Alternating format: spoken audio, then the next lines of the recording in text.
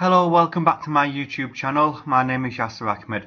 So in this video we will finish off paper 2 from the CIE ICT IGCSE course. We are doing a February-March 2021 paper. So paper 2 is a practical paper which is 2 hours and 30 minutes long. If you check out the previous videos, I've completed document production, data manipulation and mail merge. So in this video we will be looking at presentations. So let's scroll down to the end of this paper, so page 10, you can see task 5, presentation. Okay, so you are going to create a short presentation. All slides must have a consistent layout and formatting unless otherwise instructed. Slides must be formatted to display a title and a bulleted list. Okay, so to create the PowerPoint, what we need to do is use this file here. So question 22, create a new presentation of 6 slides using the file m21 stores press.rtf. Let me check my source folder. Do we see the file for the PowerPoint? Can't see it. Yeah, it's this one here. So the first thing we need to do is just open up PowerPoint. Okay.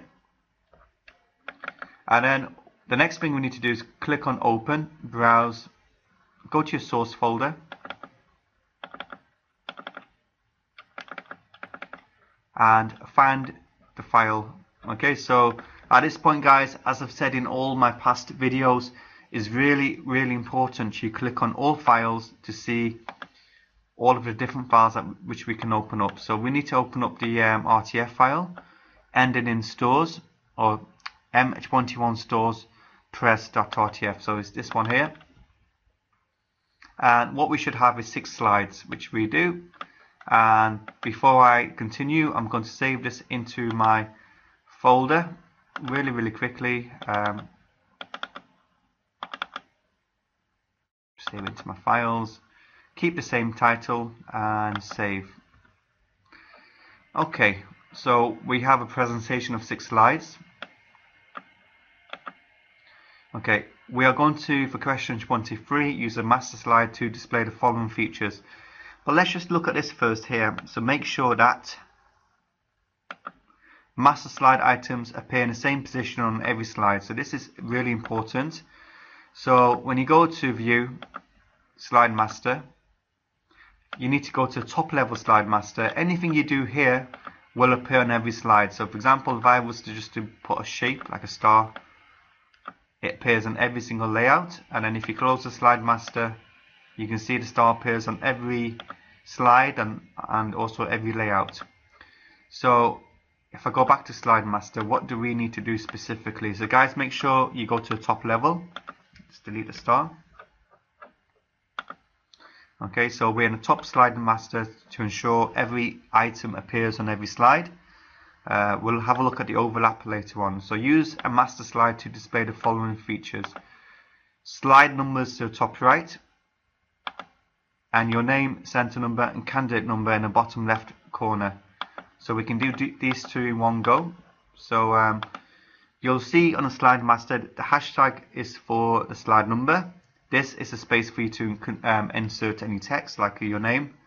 And then obviously this is a date. But to make these items visible, the first thing you do is click on insert header and footer.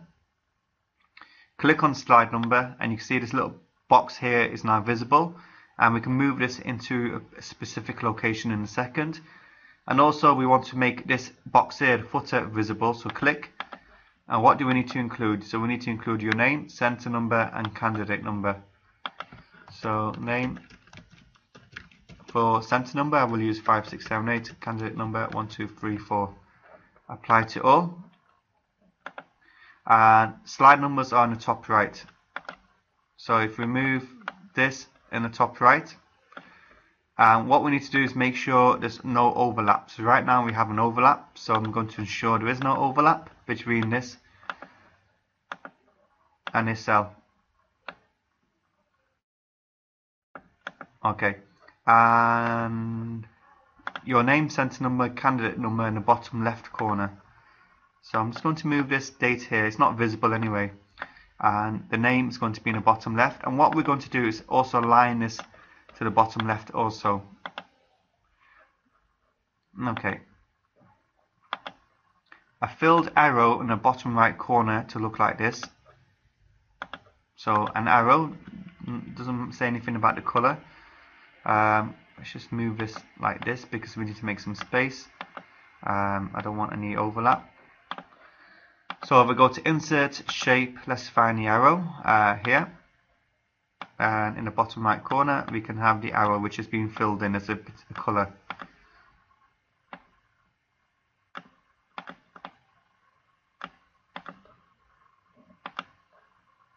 So bottom right corner to look like this, and a 3 to 4 point red line across the slide below the title. So we have a title here. We need to put, what color line was it again? Red line, 3 to 4 points. So we can click on insert shapes line, and we can draw a line like this, and then we can double click on the line, shape outline, make it red, and then if you go to weight we can choose anything that's between 3 to 4, so 3 points is fine. Right, so what we have in the slide master is the slide number, your name in the bottom left, the arrow bottom right, and a line across the title, a line just below the title as it says here. Done. Close the slide master, and what you can do is you can go to print preview and you can check all the slides, and you can see the header and footer details are showing, the arrow is showing, and also the line as well. Save the changes. Right, on the first slide, place your name after the text store manager. So first slide is here, and after this text here we can insert our name or your name.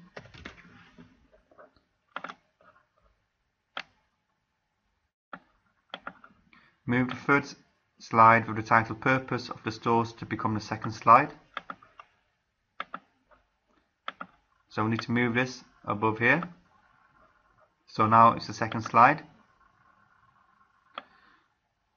Okay, and let me save the changes before we move forward. Right, now for question 26 we need to find this file M21 chart and create a pie chart. So let me find that file, this one here, double click to open. Okay, what do we need to do? So let's have a quick look at the question. So we need to create a pie chart. The chart must show the supplier companies and the number of products they supply. So the company name and the number of products they supply. Label a chart with suppliers. Okay, so let's make the pie chart now first of all. So we need to include the suppliers' companies and the number of products they supply. So we can highlight these two columns. Okay, insert, select pie chart.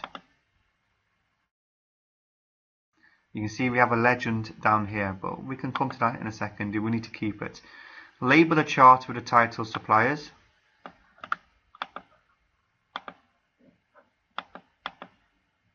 So let me just change this title here to suppliers. So make sure you're not making any spelling mistakes when you insert the title. So we've done that one, them two actually. Let me get rid of the legend. So it says do not display the legend, which is this here. So we can just delete that. Okay, and what we need to do now is label the segments for the company names and values. So we can click on the graph, click on plus, data labels. I'm going to go across. Oh, let's click on data labels. More options.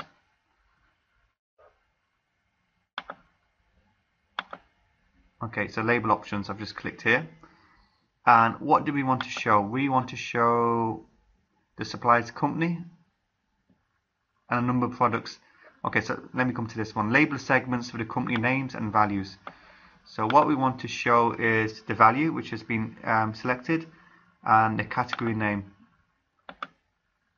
Okay, so we got the category name. Okay, and we got the value as well, number of products. Place this chart on a title. Okay, so we've done this now.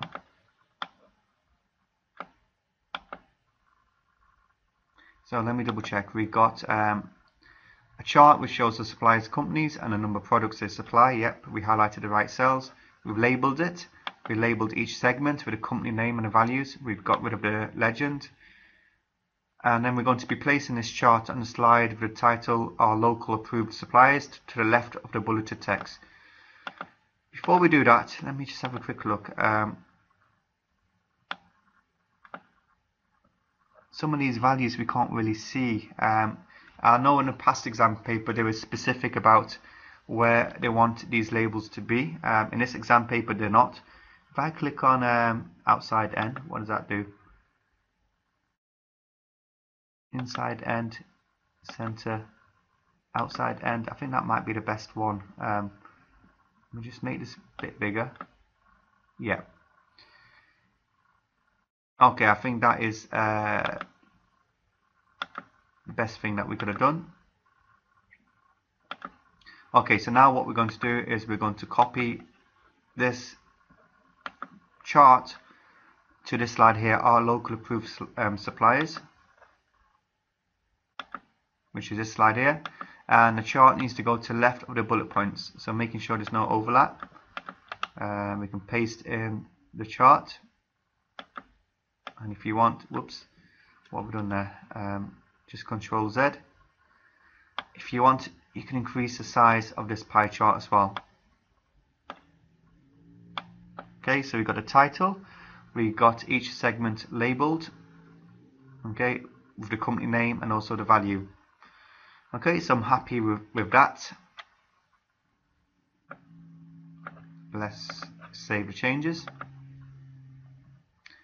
Okay, the next thing we need to do is go to apply the same transition between all slides. So what I'm going to do is I'm going to go to transitions, and I'm going to select any, fade for example, and click on apply to all. Okay, so if I go into this slideshow view, so if I click, you can see there's a transition on every slide. Okay, to preview this or to show this, so what we need to do now for the evidence is to show a screenshot to show that you apply the same transition to all slides. So we can go to view, slide sorter, and you can see this little star here, which basically shows we have applied the same transitions. You can click on here as well to show this. Okay, so let me take a screenshot in the evidence to show the transition has been applied. So we're going to use the snipping tool again, and we can copy this. This is evidence 11.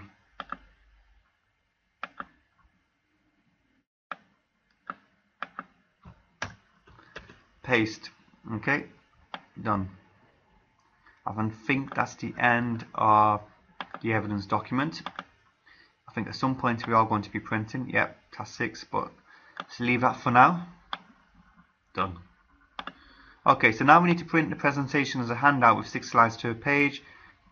Make sure your name, center number, candidate number appear on this printout. So we go to File and we go to Print. 6 slides, 1, 2, 3, 4, 5, 6, and my name is here at the bottom and also on the first slide as well. So you can go ahead and print this and double check against the slide master again if you want to see if all of the components are showing. So it should have been a red line below the title, slide number in the top right of each slide, which we can see here. Your candidate details bottom left, the arrow bottom right, and making sure Nothing is overlapping anything else. Yep, that looks good to me, so we can go ahead and print. Okay, and print only the slide with the title or local approved suppliers. Make sure the slide fits the full page. So we're going to print the slide with the graph, or the chart, sorry, as a full slide. So it's slide 4. So what you do, you go to print. This time we want to print slide 4. Full page slide. You can see your names there, and you can go ahead and you can print this off as well. Okay, so I think we are finished with PowerPoints. 15 marks in total, and then task 6 is to print off the evidence document. Make sure you don't forget. I've seen quite a few times where people have forgotten to print off the evidence document. So before you print the evidence document, go to print preview, check to see your name, candidate details appear on every page, and let's go to the first page. So you can see the first few screenshots are from the Word editing document production part, page layout, text layout, styles. Then we have the typical screenshots from the database task showing the tables with the field names and the data types, and here's a form that we created in the earlier task. This is the relationship, and this is proof of the calculations we did within the report, and evidence of one of the reports being exported as a PDF, the filtering in mail merge, and finally the transition in PowerPoints. So you can go ahead and you can print this and double check your printouts all the time. We've come to the end of this paper, guys, so February, March 2021. So again, I really appreciate all of the time you guys take to watch my videos. I'm hoping they do help you in your exams. Please like, share and subscribe, and finally from me, good luck in your exams. Take care, all the best, bye bye.